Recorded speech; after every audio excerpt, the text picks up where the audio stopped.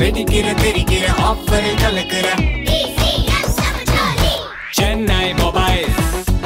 இன்னைக்கு big pass ஷோல நடந்த அத்தனை விஷயங்களையும் இந்த வீடியோல பார்க்க போறோம். இன்னைக்கு ஷோவை பொறுத்த வரைக்கும் ஷோட ஸ்டார்டிங்லயே லீடர் டாஸ்க் வச்சாங்க. வனிதா, லாஸ்லியா, தர்ஷன் இதுல பார்ட்டிசிபேட் பண்ணாங்க. லாஸ்லியா தான் லீடர் ஆனாங்க. ஆனா அதுக்கு பின்னாடி நிறைய கதை இருக்கு. வனிதாவை பொறுத்த வரைக்கும் கவினோட ஸ்ட்ராட்டஜியை ஃபாலோ பண்ணி அடுத்து ஒரு வாரம் வீட்டுல தங்கிடலாம் அப்படின்னு பிளான் பண்ணிட்டாங்களோ என்னவோ தெரியல.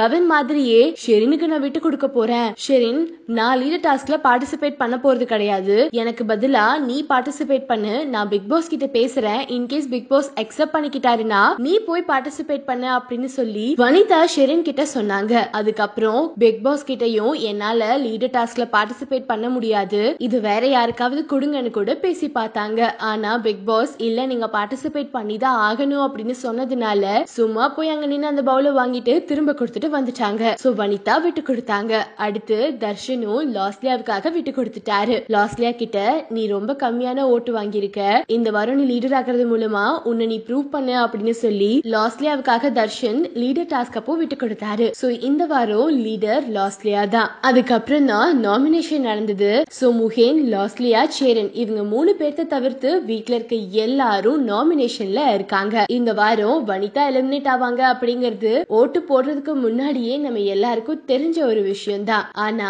எப்படியாவது தர்ஷனோட ஓட்டை கம்மி பண்ணிடணும் அப்படிங்கிறதுக்காக வனிதா ரொம்ப அதிகமாவே ட்ரை பண்ணிக்கிட்டு இருக்காங்க. அதுலயும் இன்னொரு ஷாக்கிங்கான விஷயம் அப்படின்னு பார்த்தா வனிதாவும் ஷெரினும் திரும்பவும் சேர்ந்தாங்க.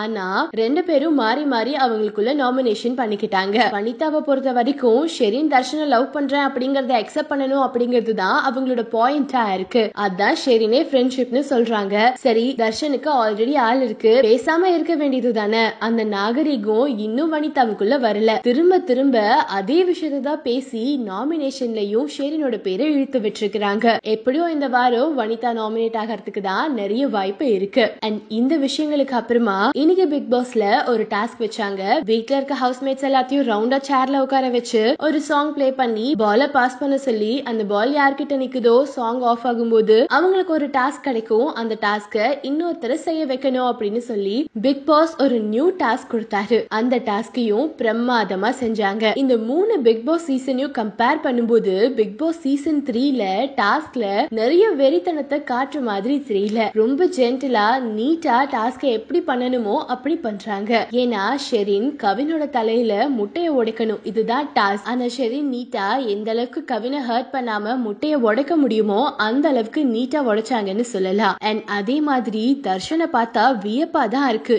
எது கொடுத்தாலும் எப்ப கொடுத்தாலும் சாப்பிட்டுக்கிட்டே இருக்காரு. அந்த பர்டிகுலர் டாஸ்க் ஆரம்பிக்கிறதுக்கு முன்னாடி தான் அவரு அனௌன்ஸ்மெண்ட் அப்போ சாப்பிட்டுக்கிட்டு இருந்தாரு. அதுக்கப்புறமா அந்த டாஸ்க்ல உப்பு டீ குடிக்க சொன்னாங்க, அதையும் அவர் வாங்கி குடிச்சாரு. அப்புறமா கிரில்ல ஃபுல்லா சாப்பிட சொன்னாங்க, அதையும் அவரே வாங்கி சாப்பிட்டாரு. தர்ஷன் அதிகமா ஒர்க் அவுட் பண்ணி பண்ணி அவருக்கு பசியும் ரொம்ப அதிகமா எடுக்குதோ என்னவோ தெரியல, சாப்பிட்டுக்கிட்டே இருக்காரு. அதே மாதிரி கவினையும் நம்ம நோட்டீஸ் பண்ணியே ஆகணும். ரொம்ப வெயிட் லாஸ் பண்ணி ஒரு மாதிரி சுருங்கிட்டாருன்னு சொல்லலாம். அவரும் பிக் பாஸ் வீட்டை விட்டு வெளியே வந்தாதான் திரும்ப நார்மல் ஆவாரோ என்னவோ தெரியல. இதெல்லாம் ஒரு பக்கம் இருக்க, இன்னைக்கு பிக் பாஸ் ஷோல சேரன் கவின மக்கள் கிட்ட போட்டு கொடுத்தாரு. ஆமா, கவினும் லாஸ்லியாவும் பேசிக்கிட்டு இருப்பாங்க.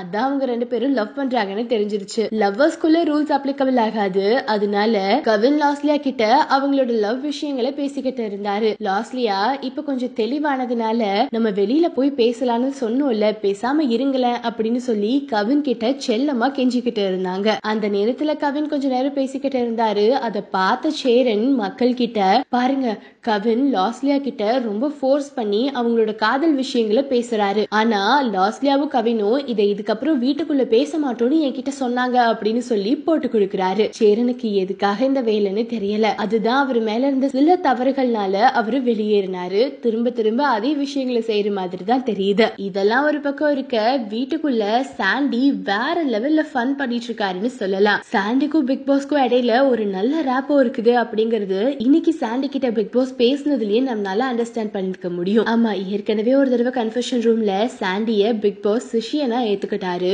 இன்னைக்கு சாண்டி பாட்டுக்கு உட்கார்ந்து பாட்டு பாடிட்டு இருந்தாரு. உடனே பிக் பாஸ் சாண்டிய வம்பு கழிக்கிறதுக்காக, நீங்க பாடுறது எல்லாத்துக்கும் கேட்கணும்னா உங்களோட மைக்கு சரியா மாட்டுங்க சாண்டி அப்படின்னு சொன்னாரு. உடனே வீட்டுல இருக்க எல்லாரும் சிரிக்க ஆரம்பிச்சுட்டாங்க. இப்போலாம் பிக் பாஸும் வீட்டுல இருக்க ஹவுஸ்மேட்ஸோட சேர்ந்து பயங்கரமா ஃபன் பண்ணிக்கிட்டு இருக்காரு. சோ இந்த வார நாமினேஷன் லிஸ்ட்ல யாரெல்லாம் இருக்காங்கன்னு உங்களுக்கும் தெரியும். முகேன், லோஸ்லியாவை தவிர்த்து வீட்டுல இருக்க எல்லாருமே இருக்காங்க.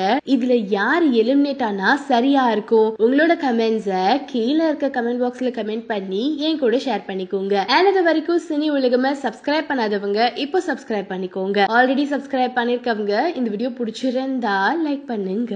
சிவப்பு மஞ்சள் பச்சை மாதிரி ஒரு படம் நடிக்கிறதுங்கிறது ஒரு ரொம்ப சாட்டிஸ்ஃபைங்கான ஒரு எக்ஸ்பீரியன்ஸ். நாங்கள் எல்லோரும் ரொம்ப ஒரு ரிலீஃபில் இருக்கோம். பிகாஸ் இந்த படம் எவ்வளோ அழகான படம் நான் ஃபஸ்ட்டு கதை கேட்டதுலேருந்து என் மனசில் வச்சுக்கிட்டே வரேன்.